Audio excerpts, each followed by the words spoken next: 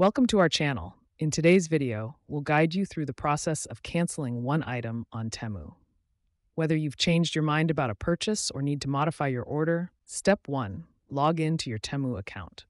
Begin by logging in to your Temu account using your credentials. Navigate to the My Orders section to access your order history. Step 2. Locate the order with the item to cancel. Identify the order containing the item you wish to cancel. Click on the order number to view its details. Step 3. Select the item for cancellation. Choose the specific item you want to cancel by clicking on the Cancel option next to it.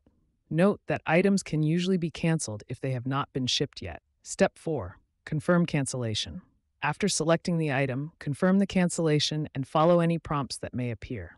Ensure you receive confirmation of the cancellation for your records. Step 5. Monitor refund process. Keep an eye on your refund status to ensure that the canceled item is refunded accordingly. Refunds may take a few days to process depending on your payment method. Step 6. Consider alternative items. If needed, explore alternative items on Temu that meet your requirements and preferences. Step 7. Contact Temu support if needed.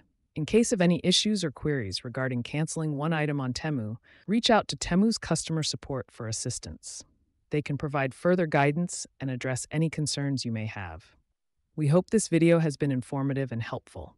Share your experiences or questions in the comments below.